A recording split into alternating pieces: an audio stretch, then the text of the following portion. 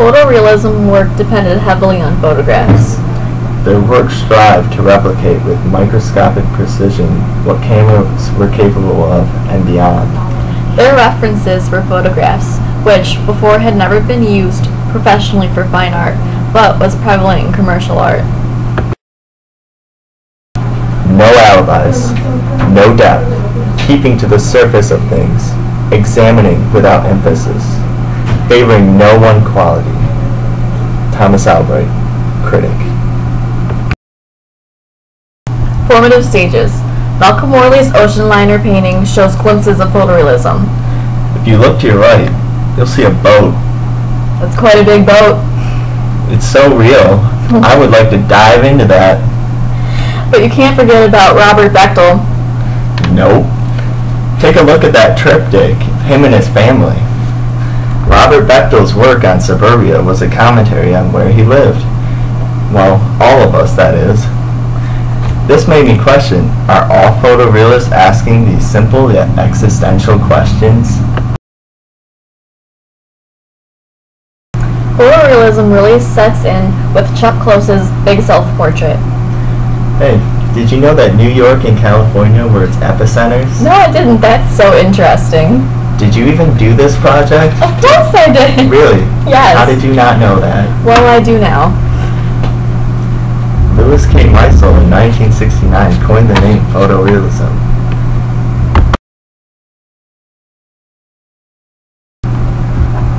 Louis K. Meisel said that photorealism is the creation of paintings fashioned in such a way as to appear to be photographs in their finished form. According to Meisel, you must have these qualities to be a photorealist painter. You must use cameras and photos as primary sources. You must use mechanical and semi-mechanical means to transfer the information to the cameras. The work must seem as if it was a photograph.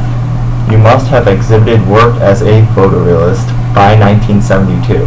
And developed 5 or more years of painting and showing photorealistic artwork. I don't believe I fulfill any of these qualities. Wouldn't some people see this as cheating? I don't know.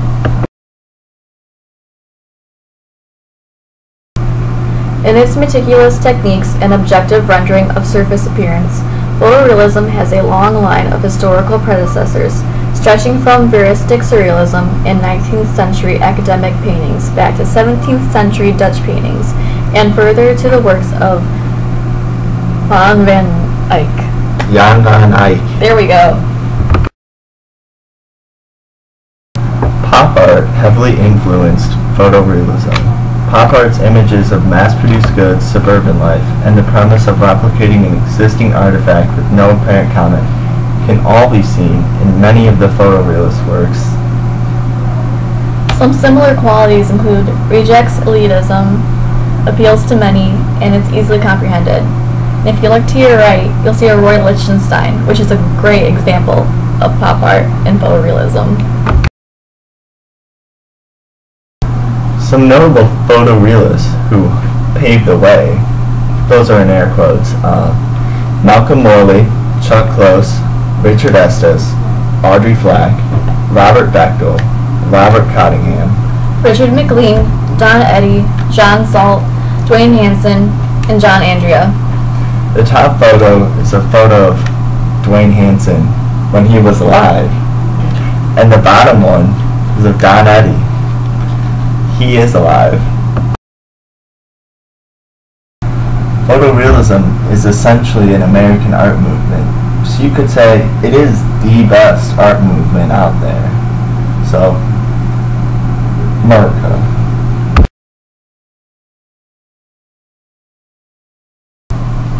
Photographs are the primary reference. The goal is photorealistic Actuation. often included technical or pictorial challenges, and these materials used by commercial artists. And if you look to your right, you'll see a perfect example of commercial art. According to Guggenheim, in some artists' works, the use of multiple photographic studies for each work transcended the limitations of the singular depth of field of conventional photography. A perfect example of this would be reflections that you can see in many photorealist works.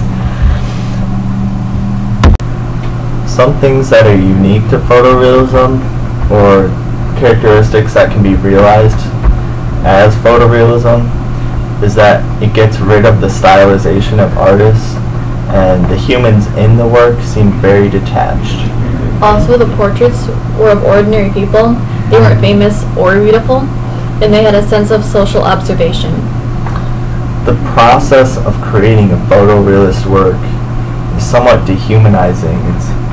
It's so exact that it's almost like you're the printer or you're the camera. The artist himself is dehumanized, but the finished piece is a recognition of true humanity. So is there a message to photorealist works? It's a hard question to answer. Well, there are satirical aspects and commentary that may be seen more in photorealistic sculptures. And photorealistic sculptors strive to reproduce real objects instead of photos. If you look to your right, that bag is not made out of leather. It's made out of some other materials that the artist has, created to look like leather. Why would she do this? Another good question. According to MoMA, despite frequent denials by the artists, choice of banal subjects with no centers of interest was almost inevitably read as a commentary on the hollowness of the society in which it derived. Such social references are made all the more specific through the sense of place and culture that pervades photorealistic works. Chuck Close once said, "I stopped using myself as a model in my photographs after I entered my 30s. I figured out why later. In your 20s, you're not so conscious about yourself." Chuck Close's personal style had 4 layers of airbrushed paint, copy painting techniques of 4-color printers, and focused on visual elements such as shape, textures, volume, shadows, and highlights.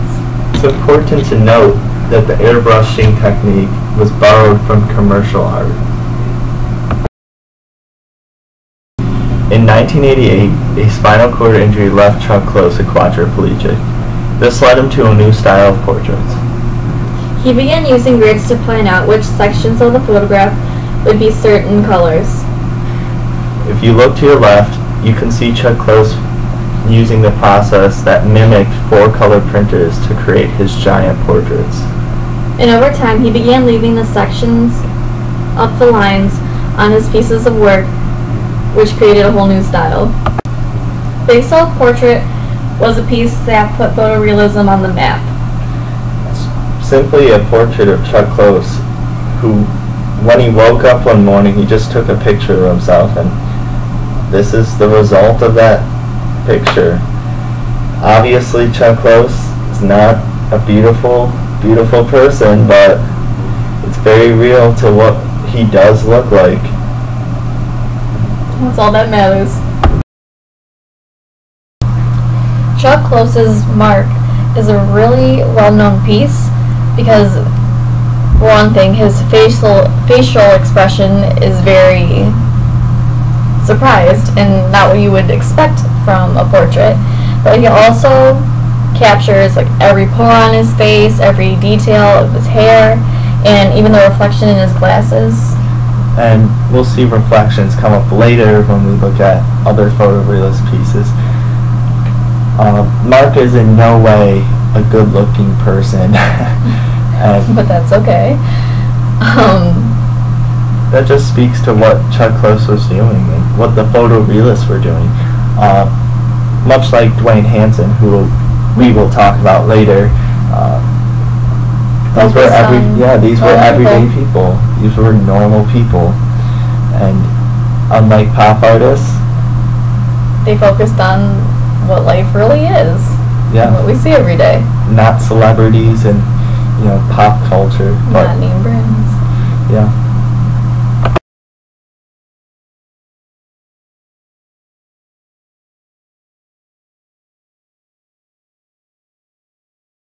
Richard Estes once said, "The abstract quality of reality is far more exciting than most of the abstract painting I see." Richard Estes originally wanted to go to school for architecture, but due to a trip he took to Europe, he missed the sign-up day where he could enroll for school. And instead of going to architecture, he went into art. So in 1952, he moved to Chicago and attended the Art Institute of Chicago, where he got his degree. He moved to New York City in 1958 and worked in illustration and graphic design, where he developed his skills as an artist. And later, he took some time off from those jobs and created his first series.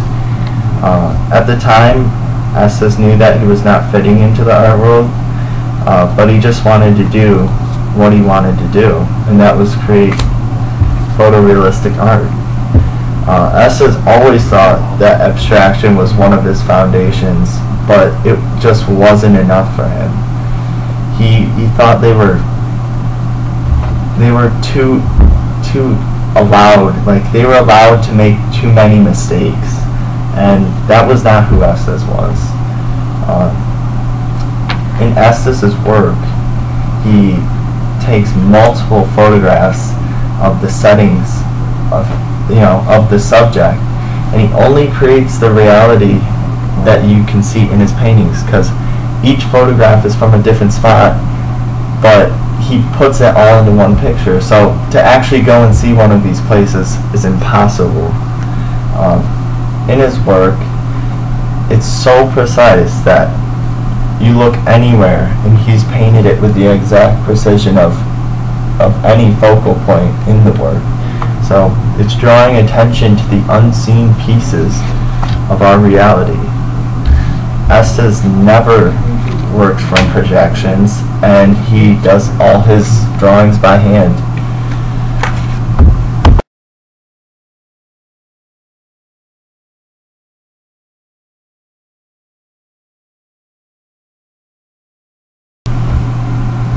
Richard Estes does not put political messages in his work because he doesn't believe that art should have politics in it.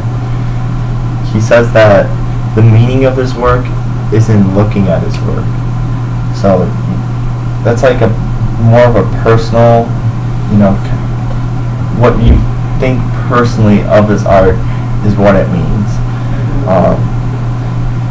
He usually suppresses human figures in his work, and you can see that illustrated in the painting on the right. The person is in the bus window, but they are not as distinct as the bus itself or the car in front of the bus is, and they kind of just blend in. You can even see them reflected on the trunk of the car. One thing about Estes is that in person, when you see his works, you can tell that it's a painting. You can tell that it's not a photograph. Although it may photograph like a photograph, it is clearly a painting.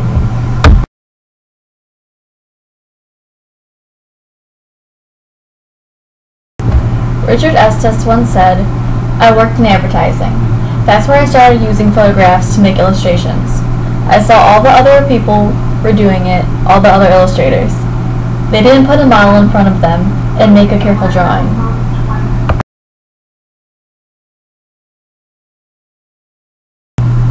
Estes did not pay attention to what others were doing around him.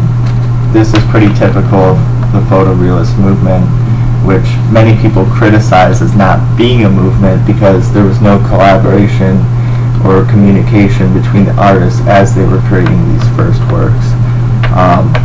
Pop art was very popular at the time, and Estes could only say that pop art was just pop and that at least it had some realism in it. But he sees himself more as a classical artist who did not have cameras. But he does mention the device, the camera obscura, which is essentially the same thing as he's doing, which is drawing from an image that is put in front of you. So the camera obscura is like a series of mirrors where one could like trace what they saw in front of them without having to look up. Estes has created 500 paintings so far that are photo derived, and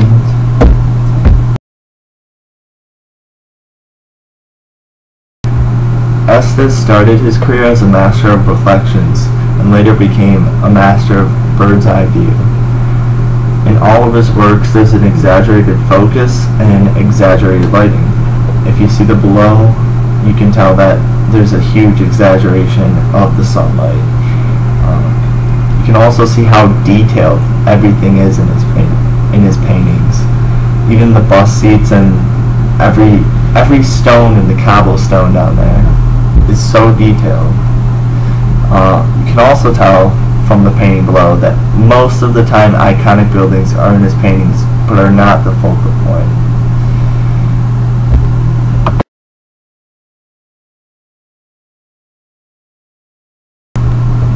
Originally, Estes started with a first layer of acrylic paint and then painted over it in oil, mostly because painting in acrylic could be quicker than painting in oil, but he stopped doing this because he just doesn't like acrylic paint. He usually doesn't show dirt or decay in his paintings simply because he doesn't think it's that easy to paint. Although you can see more dirt, more decay, and the sort in his new works, which just tend to be more imperfect. But overall, Estes' works appear to be idealizations of reality. Richard Estes once said, "A thought about reflection is that what we are looking at isn't there. The tactile and the visual poetry do not coincide. They overlap. Since all objects reflect, perhaps you show how they are or how we think they are." That's pretty deep stuff there, Estes. Estes was greatly influenced by many of the works of art that surrounded him at the Art Institute in Chicago.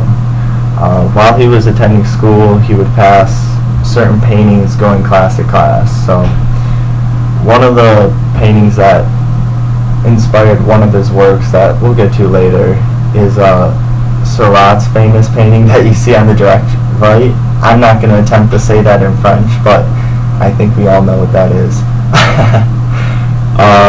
Another one is A Rainy Day, which is the one on the top left, and Edward Hopper's Nighthawks, which is on the bottom left. Another artist who inspired him, or at least was going after the same themes as him, was Lee Freelander, and you can see one of his photographs there on the bottom right. Both Freelander and Estes explored ideas about reflections and also shadows. They thought that reflections could be realer than the actual object. So if you look in Freelander's photograph, you can see a reflection on that glass, which is very typical also in Estes' works.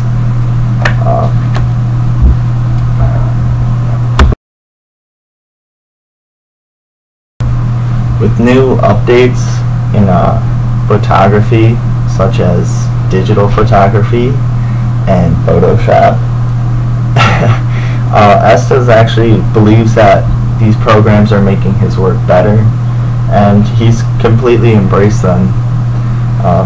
He's a user of Photoshop.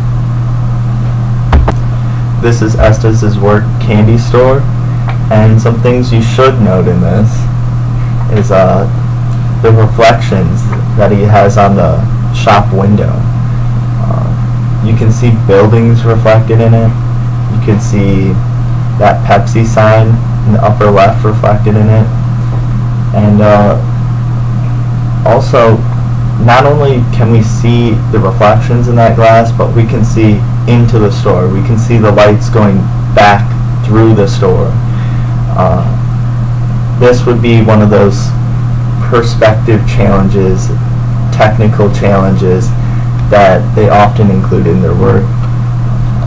obviously this is just one of the things that also make this photo realistic, in addition to obviously the detail that he has put into this work. If you were to go really close to this, you could see almost as if every one of those bins full of candy had something in it. Like each piece seems almost to have its own value or shade.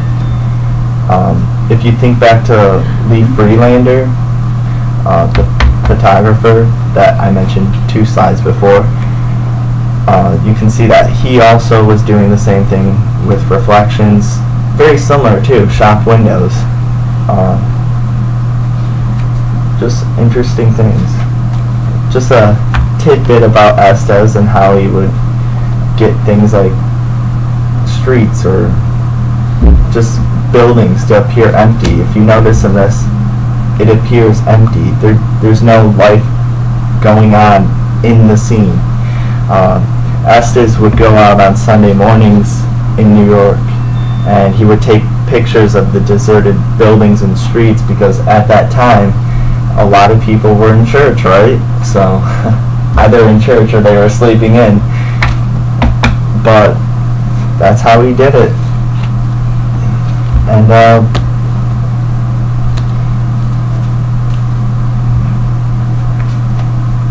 you might also want to note in this that there is like a touch of pop culture in this.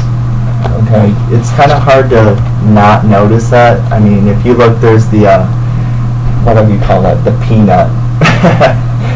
What's his name? I don't know. He's on peanuts. All right, but there's that peanut, the planter's peanut. That's what he's called, something. All right, but there's also the Pepsi sign, and those are clear references to, you know, popular culture. Just something to know. Although Estes didn't associate with pop art and thought it was just pop, it seems as if it was one of the things he had been influenced by. Pop art allowed him to move into this, and many photorealists to move into the photorealistic style.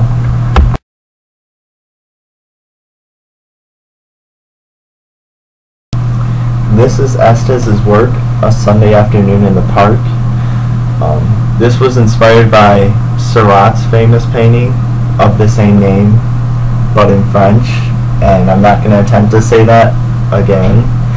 So, things to note about this painting.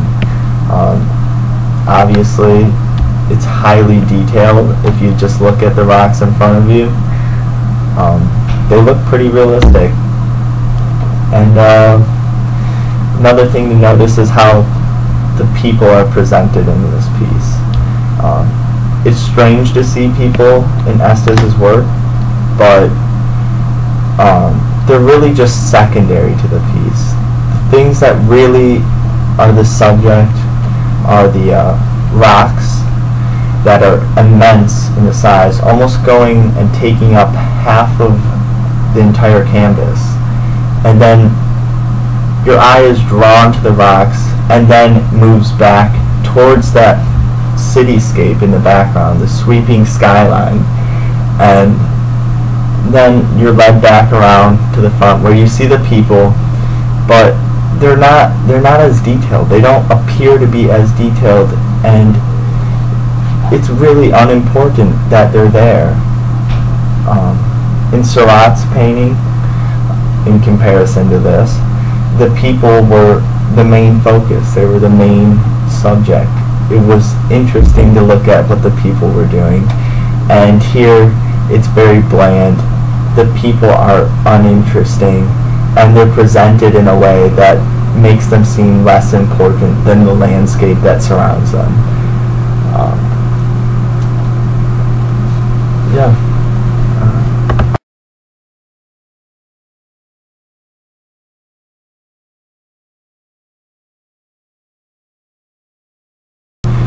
This is Estes' work, The Automat. It was greatly inspired by Edward Hopper's painting of an automat called Nighthawks. I showed it a couple slides earlier. Besides the obvious subject matter of the of the painting itself, which is an automat. The reflections that Estes used in this work resonates with Hopper's use of reflections in his work, Nighthawks. You can see the lights on the inside of the automat, and you can see light reflected in the windows of the automat. One of the interviews that I listened to, some guy was analyzing this piece in particular, and he said that the lights look like spaceships. Now, I really don't understand where he was going with that, but just, I don't know. If you want to figure that out, go for it, but I don't really see spaceships in this. I can see how it almost seems as if the lights are floating on the building, okay, that is reflected in the window, but yeah, maybe that's what he was referring to. One thing that's also possible, that's just like Hopper's piece Nighthawks, is that Estes may have been highlighting some sense of loneliness, okay? If you look inside the automat, you can see that there's a man sitting alone at a table, and there's also another person possibly in the back booth there, like peeking out, kind of like a, what do you call it? What? Just forget it.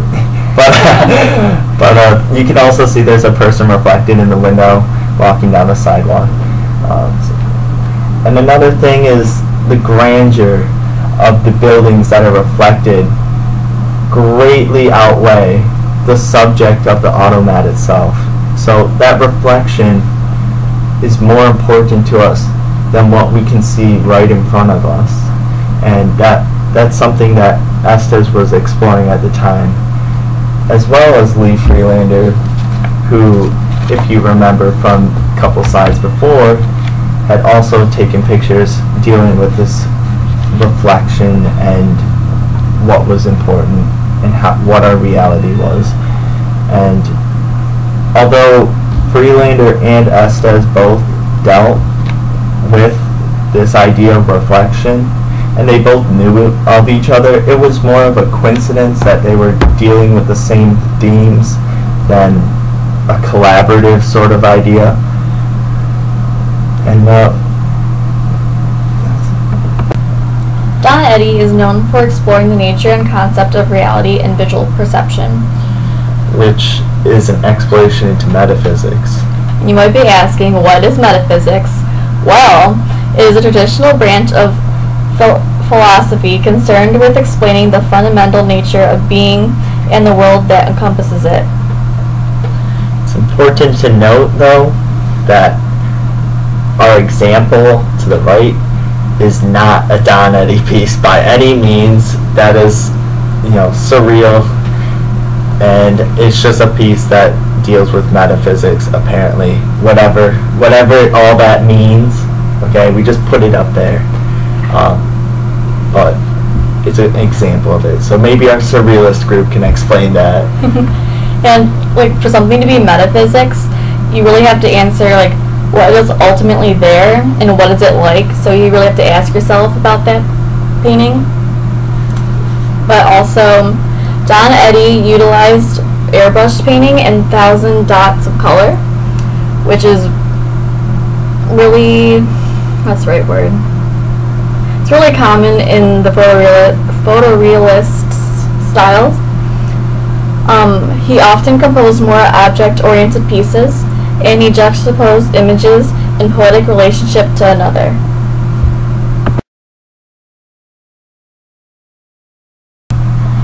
In Don Eddy's green Volkswagen, you can tell there's a lot of abstract qualities, and also it's kind of weird how there isn't any life in the photo.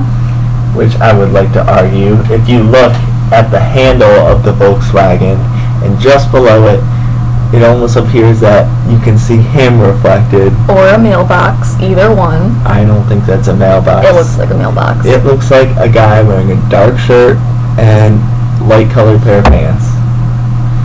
I don't know where you see that. But, in relation to the car, there's a lot of attachments to pop art, since it's a very popular car. Yeah, I mean, I know this was a popular car design in the 70s. I'm sure there were very many pieces made about the Volkswagen Beetle. But there's also, that connection to metaphysics that we haven't talked about yet. And I would like to talk about it, because if you look at the car itself, you get a distorted reflection. It's a distorted version of reality. Now, I'm proposing, and I don't know if you agree with me, that he could be saying that our reality, what we perceive, is not what really is there, or what we can perceive is not true.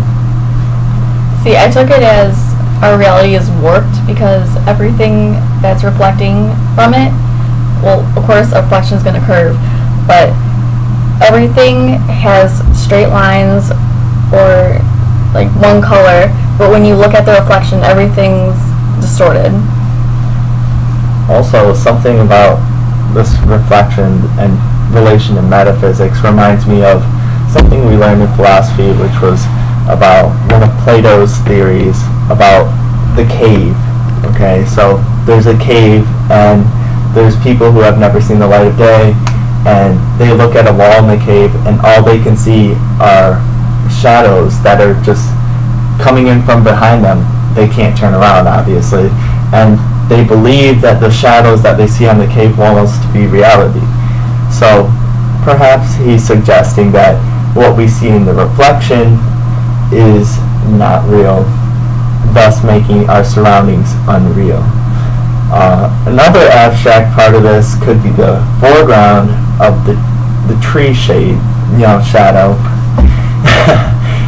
The tree shadow looks like an abstract piece itself. I mean, just random dots of color. And it makes you ask, what is it? Yeah, it does.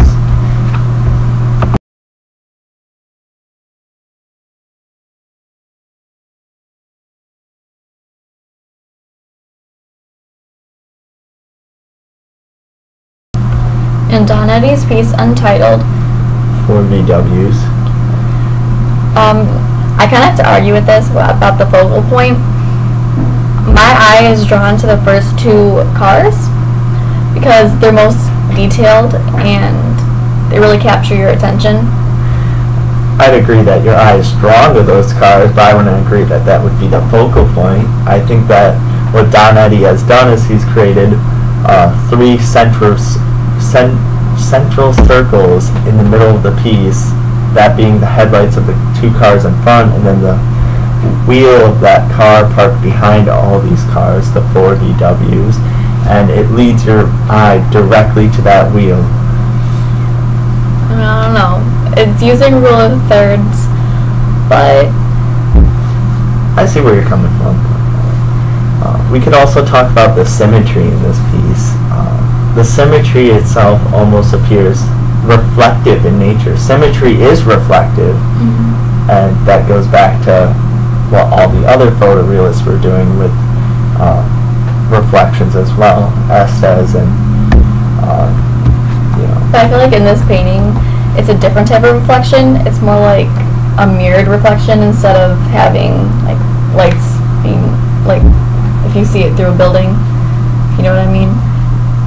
It's like a true reflection. Yeah, it's the same object, just opposite.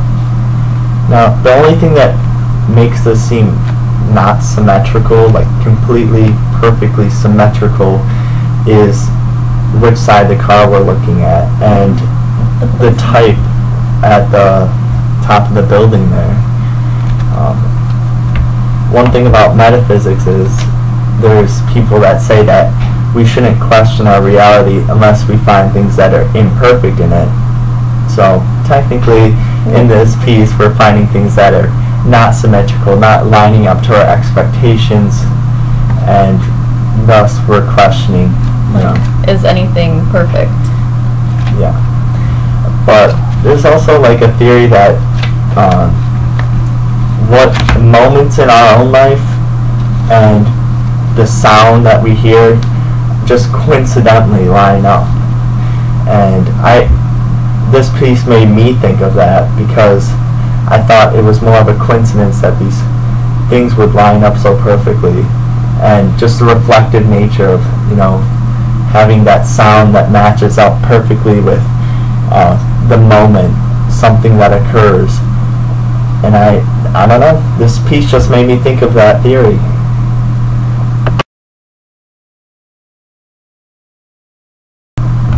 Dwayne Hanson's works look to have viewers' perception of everyday subjects altered. In his piece Abortion, this was the one piece where he realized that by making his sculptures bigger, he could create a bigger impact. Although, obviously the subject matter of this is highly controversial. This is just one of those things that he's trying to bring attention to. Dwayne Hanson is not like other photorealists. He does want that the political side to enter his work. He wants people to pay attention to things they would otherwise ignore. And question it. So. And also, Dwayne Hanson, he made his work so that it really shouldn't just impress the viewer, but you should also comment on the current human condition of it. And I think you could really feel these things in the 60s when these certain pieces were created by Hanson. When the photorealists were really starting to happen, I think that political issues, social issues really became quite the thing to highlight in artwork. Dwayne Hanson's early subject matter was taken from televised news, such as violence, crime, and death. And he also wanted to make viewers encounter firsthand situations they could avoid by turning off the television. I think that was really smart to do because, some people think that art should get us talking. Any art gets us talking. Even Estes, in his pieces, we talked about it. We talked about certain theories that you could derive from it, although, meaning in his work wasn't as important. But in Hanson's work, he did want the political side to show through. Like he literally brought it to life. Have a first-hand confrontation with what you didn't want to have a first-hand confrontation with. There you go.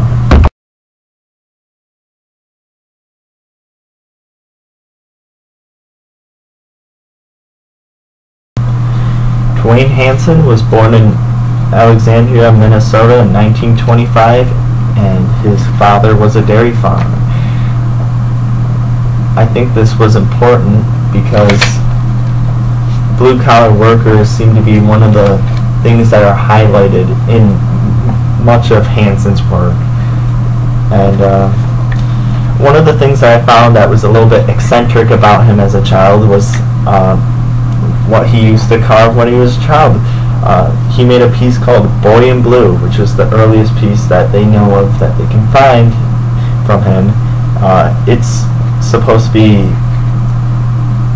the same Boy in Blue that was in one of Gainsborough's pieces, but that's unimportant. One thing about Hanson when he was a kid is he would just find logs or broomsticks and he would carve them up, and he would use things like his mom's butcher's knife to do this. His formal art training started in 1943 at Luther College, and he would later go to Cranbrook Academy of Art in Bloomfield Hills, Michigan, and would graduate with his master's in fine art in 1951. He then moved to Germany to teach, and there he would discover polyester resin, and then he would move to Atlanta in 1960.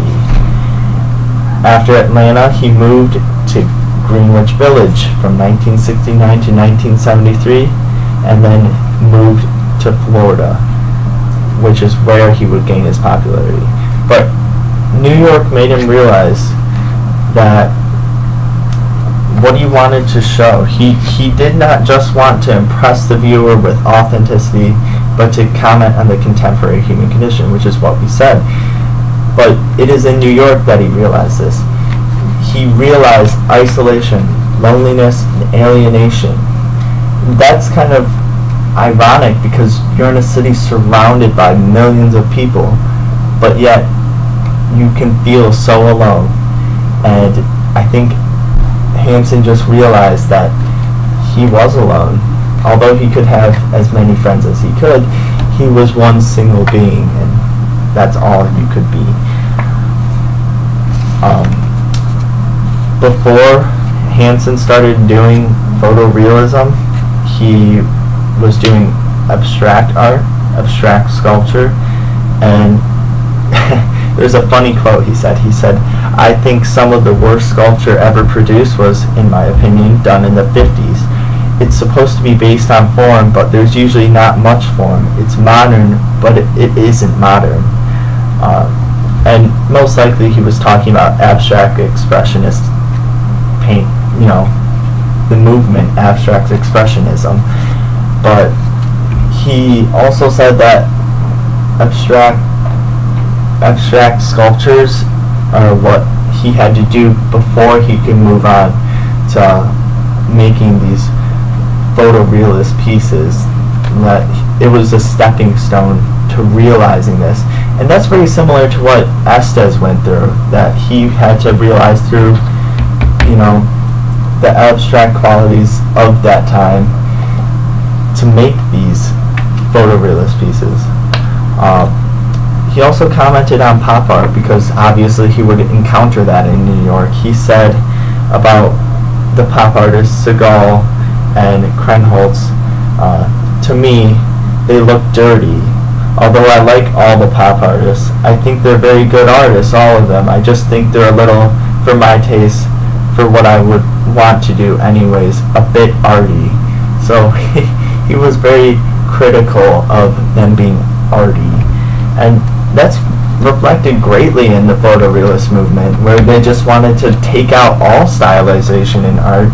And that's one of the things that makes Dwayne Hansen a photorealist. He wanted to remove that. The sculpture is no more than what you would see in real life. It's a person. It's not about form. It's not about anything but who that person is.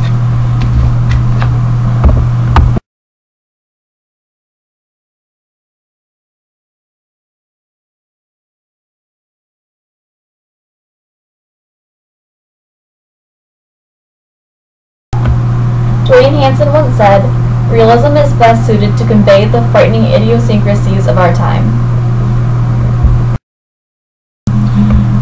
Dwayne Hansen's process of creating these pieces started with taking pictures of his models, and he would have them pose and, just do different things. Then he shaved off their body hair and greased them with petroleum jelly. Sounds a little weird, but that was just because he was about to apply a fast-setting silicone rubber reinforced with plaster of Paris. And he said that he said, "I try to do it in less than 3 hours, one leg and then the other leg, up to the neck, the arms, the head." So he did this entire body casting in a matter of 3 hours, which is pretty incredible. But the entire piece, I don't think it really took that. I think it took way longer. You'll see what I mean.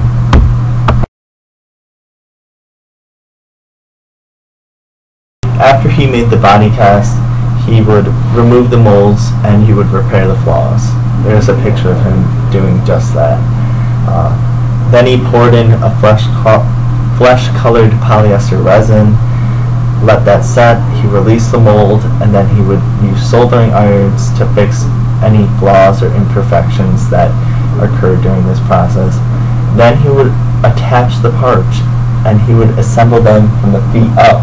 So he had to balance these pieces as he was building them. So they're self-balanced, they're standing by themselves. Dwayne Hansen sometimes exchanged body parts between sculptures, which made the sculptures look unposed and natural.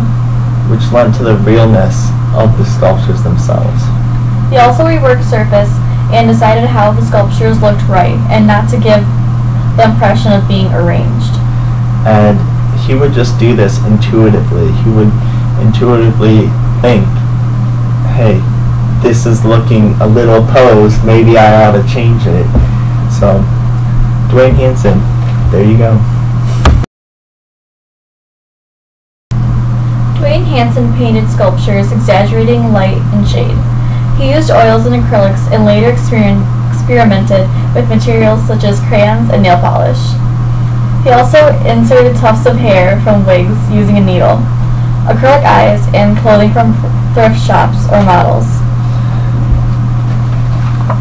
In an interview with Dwayne Hansen, the interviewer had asked, do you go out and buy clothes for the figures? Obviously, we just said this is yes, but this is what Dwayne Hansen had to say. Sometimes, especially when you have something as large as that fat lady over there, could be any one of his pieces, I have to go to great lengths to buy them. This lady vacuuming is my aunt. Those are clothes she actually wears. She gave me those. Otherwise, you just pick the clothing up at a thrift shop. So, sometimes his models would give him the clothes off their backs to use on his pieces. And this would create the illusion of reality, that these were actual people.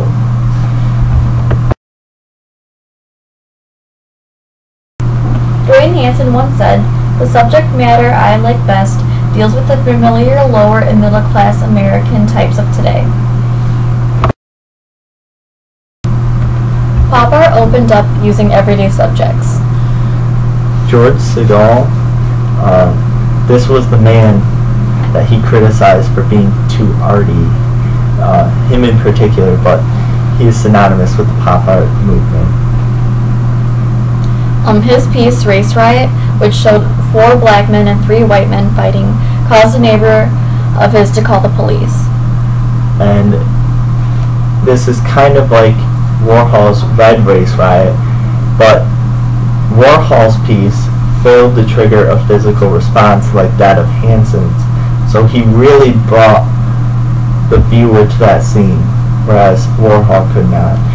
And you look to the left, that is Warhol's Red Race Riot.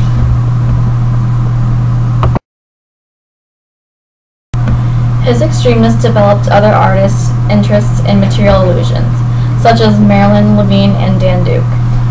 If you look to your right, that's a Marilyn Levine piece. Now, that's not actually made out of leather. That's made out of some other materials that have been brought together to appear as if they are leather. And I believe that we had it earlier in this slideshow. Mm-hmm. And we were just debating what this piece is called, but it's someone's coat. Tom's coat, Larry's coat. Could be Bob's coat. Could be Bob's coat.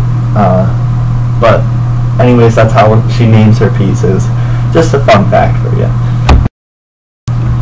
This is Hansen's piece, Race Riot. This is the one that he originally had in his front yard.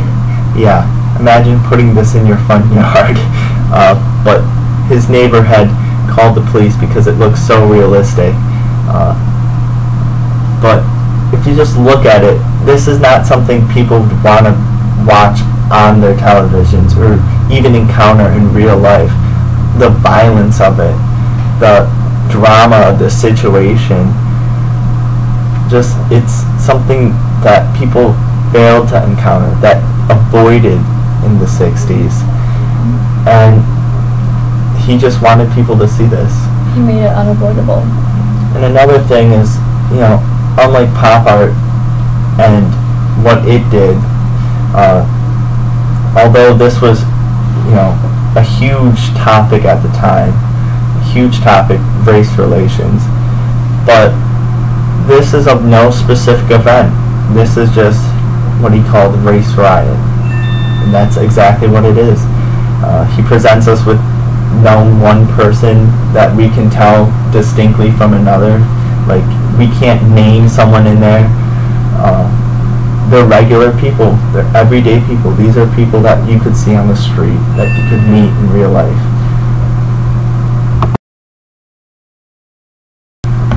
This is Dwayne Hanson's Queenie too.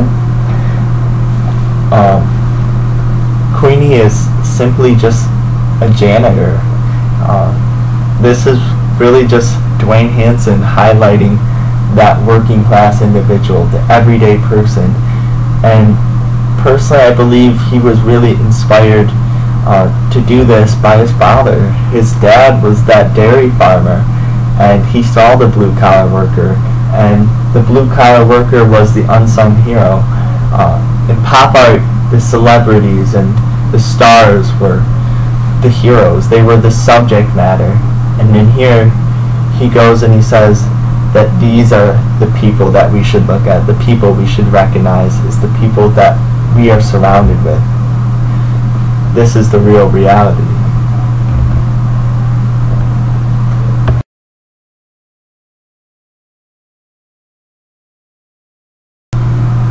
This is Dwayne Hanson's Tourist too.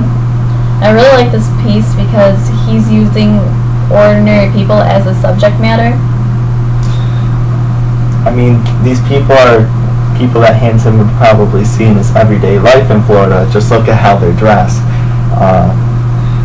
Also, he had a piece called, I believe it was just Tourist, and it used to be in the Tampa airport. And it was so realistic that people used to approach it and try to ask questions, or just start to try and ask things, and they would be shocked to find out that it was not actually a person. The quote that I found while reading up on Hanson was about a man that used to run a gallery which had Hanson pieces. He said, "I once observed a gallery visitor approach a Hanson sculpture of a seated gray-haired secretary taking dictation and ask her a question about the exhibition. When no answer was forthcoming and the visitor realized she had been fooled, she caught me looking at her and she left the gallery in embarrassment." Now, that was not irregular by any means in Hanson's works, and it was actually many collectors would not even buy Hanson sculptures because they were afraid to live with them. And those that did buy them just did them to scare visitors to their house. So to end this, I would like to say that Hanson said, "I'm not duplicating life, I'm making a statement about human values." And I think that transcends all of his works. Dwayne Hanson was diagnosed with cancer, and he died of non-Hodgkin's lymphoma 70 years old in 1971, and it's very likely that the polyester resin and the fiberglass that he worked with his entire life caused it. So his art killed him.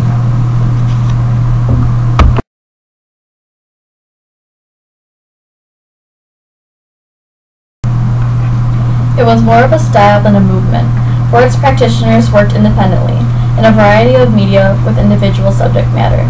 Benjamin Ginocchio.